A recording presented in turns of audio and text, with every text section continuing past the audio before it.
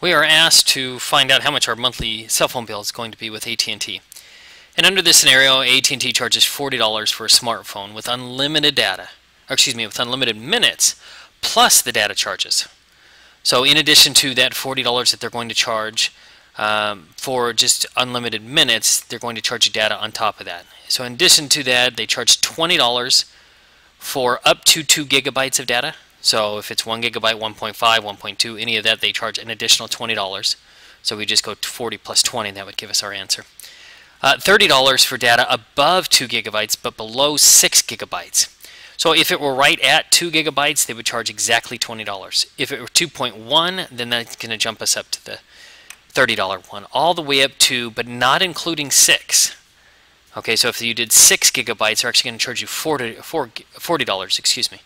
$40 for data from 6 gigabytes up to 10 gigabytes, and then $40 for any data above 10 gigabytes.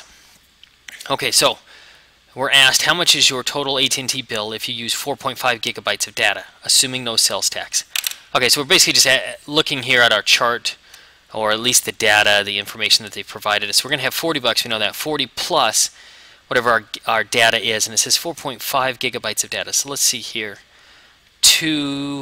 if it's up to 2 gigabytes of data.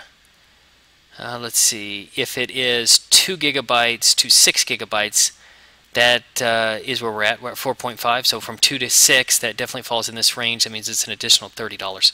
So I take my my monthly cell phone charge, which is $40.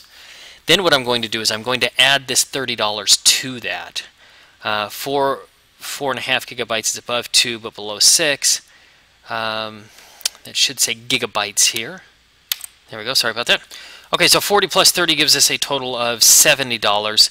It asks us not to include the dollar sign in our answer, so it'll just be 70 would be our answer. So basically we just figure out how much data we use, figure out where that falls in, whether it's $30 or $40, then we're going to add that to the basic plan from unlimited minutes to give us our total.